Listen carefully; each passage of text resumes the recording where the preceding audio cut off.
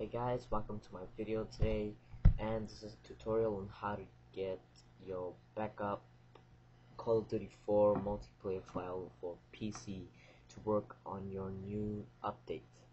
So there's been a 1.7 update for a while now, and I just updated from 1.6 to 1.7, and my profile was gone. So I backed my 1.6 profile up, and currently you see my 1.7 installation, and I am currently deleting it, and now I'm copying my old 1.6 file into my 1.7, so you'll have all your guns, all your procedures, and you won't have to worry about a thing.